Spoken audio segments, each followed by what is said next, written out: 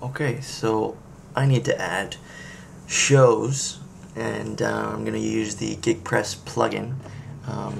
GigPress is spelled Gigpress. So if you'll just search for that in the plugins library, make sure that it's activated, and then you should see the menu item just above the theme options. If you click on GigPress, it'll be brought to add a new show. So you just fill in the details. It's pretty straightforward. 11 p.m. This may be blank for you, and so just add a new artist. Venue, likewise, I'm going to add a new venue, so it just flies out like that. Live Lounge, Ottawa, venue address 124 York Street, country website, venue phone not applicable, admittance, no minors, and the rest can pretty much wait, I guess. Tour, I'll just add a new tour. We'll call it, I don't know, Ontario. Don't really have a tour name right now, but that'll work for now.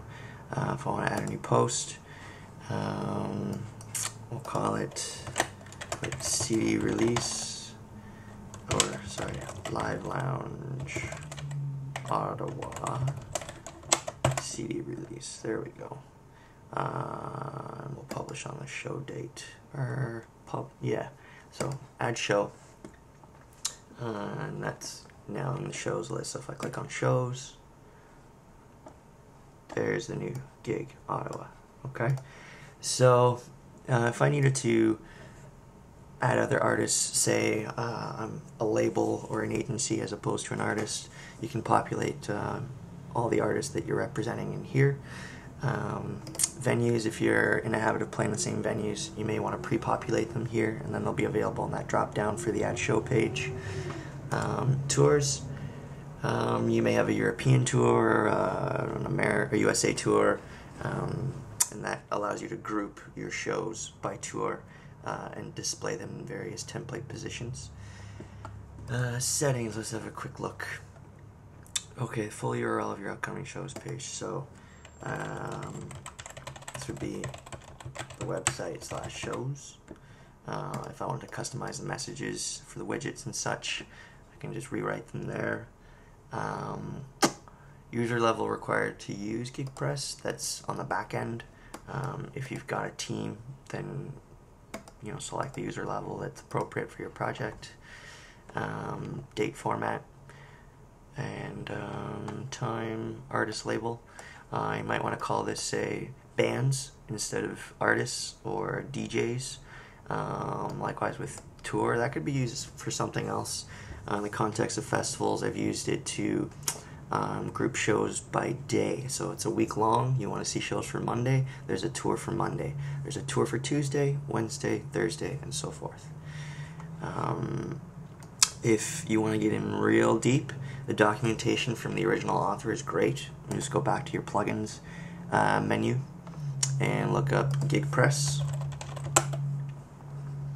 and you'll notice that all the plugins tend to have this visit plugin site.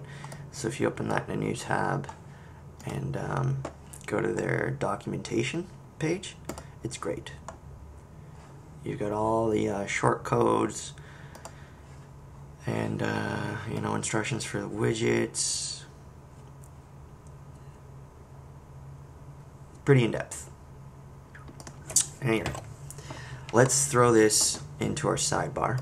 We'll need to go to Appearance and then Widgets, and we'll see in our bucket of available widgets, GigPress right here.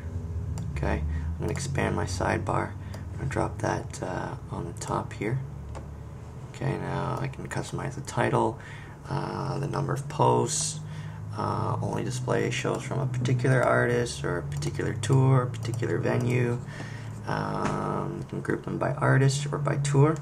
You can even include iCal feeds and RSS, which is pretty cool for people who are hip to RSS subscriptions, or booking dates into their calendar on the iPhone and whatnot. So I'm just gonna save this, group it by tour, let's say, save that, and I'm gonna go find my sidebar. So I'll start loading the home page. And where are we here? No, it's gonna be under pages, I suppose, and that sidebar there. So there's the upcoming shows. Not a whole lot of detail. You do have some flexibility in what gets displayed through that widget there. So if I were to say, not group, display upcoming shows, save that. What does this give us? And we've got, yeah, so might get some further developments on that with the next upgrade. Until then, next step would be adding it to an actual page. So I've got a shows page here where it shows a more detailed calendar, links to the related post, which may include a flyer. By default, it'll add these attributes to the end of the post.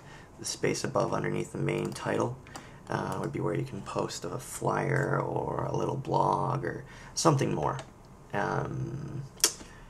Going back to the shows page, this little plus sign allows me to book it into my Google Calendar or download an iCal file from my iPhone or Outlook. You got the venue, country. Let's go back to settings. So we're gonna go back to GigPress, menu item, check out settings, and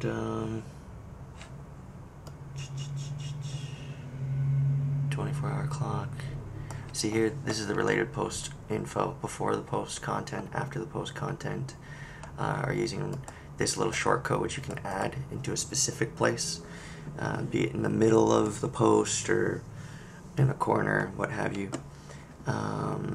Default category, we'll want to make that shows. If you don't have a category created for it, you can do so under the post menu, under categories there, and just click on add new category, fill that out down here, bang, and then it'll get listed into this drop down. Place link on the shows related posts in the following fields, so I'm just going to go for all of them. We'll save that, and then when I go back to the shows page here, these three, like the city, the venue, the country, should all link to the related post. So there's Ottawa, which links to the related post. Okay. If you have any questions, just send an email to support@epkhosting.com or refer to the documentation available on the official GigPress website by visiting the plugins site through the plugins library by searching for GigPress and clicking that blue link right there. Cheers.